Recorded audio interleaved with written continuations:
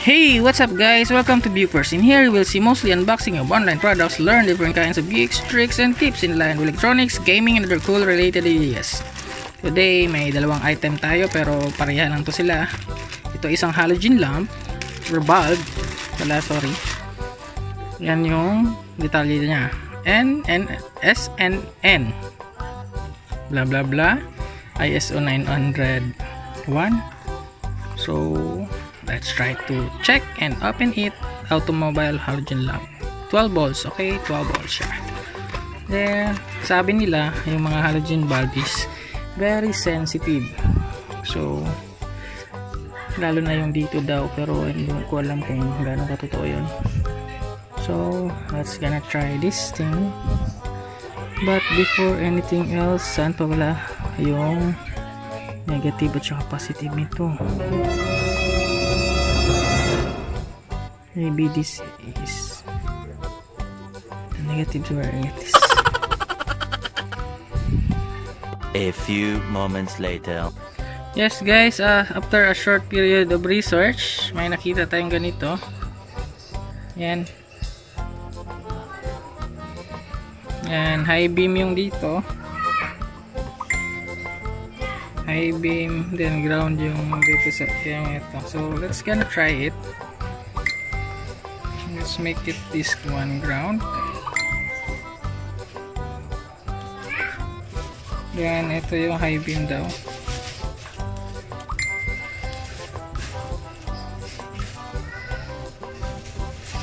Ganun eh.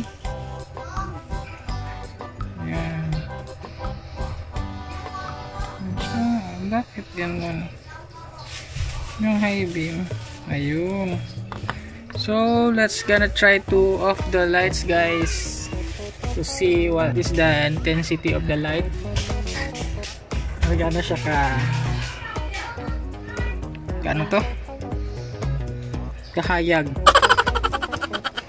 Kalinaw or yung gano'n siya kalakas yung liwanag o gano'n kaliwanag yun. Thank you for that. So, yan guys. Dito pa lang na part guys ang init, so careful kayo pag gamit nito. There, oh sakit na sa mata.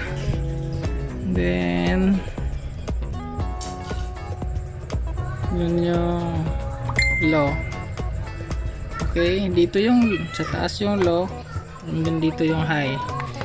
So yan guys, gamit lang yung battery charger natin na 12 volts. Back natin yung ilaw natin.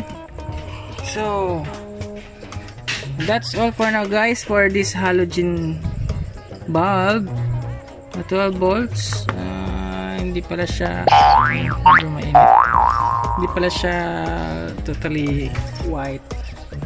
So thank you for watching guys, and don't forget to subscribe to my channel, and please comment it below kung ano yung gusto nyo i-comment, suggestions, click the like button, and especially the notification bell.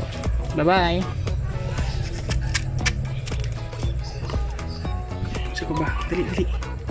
Samtang na kay panahon. Napay gwapong kamera.